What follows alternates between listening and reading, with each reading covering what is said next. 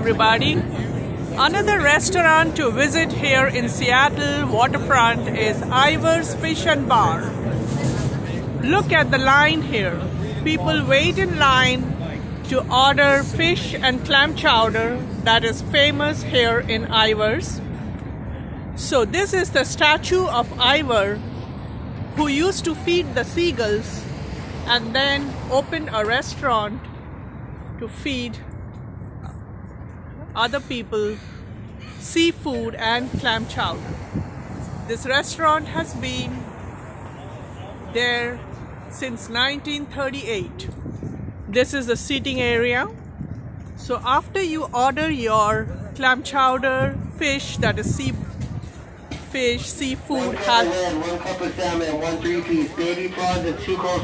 halibut, cod, you pick up your order from here and then you sit here indoors because in Seattle it rains. So you can sit indoors here and eat your seafood. Or the another option is you can go close to the bay and enjoy your seafood by sitting here on the benches and watch the seagulls.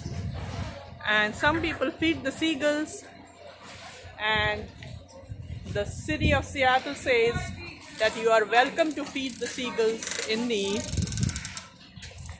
You can sit here, face the ocean and enjoy your seafood. If you like this video, find it helpful, then do give it a thumbs up.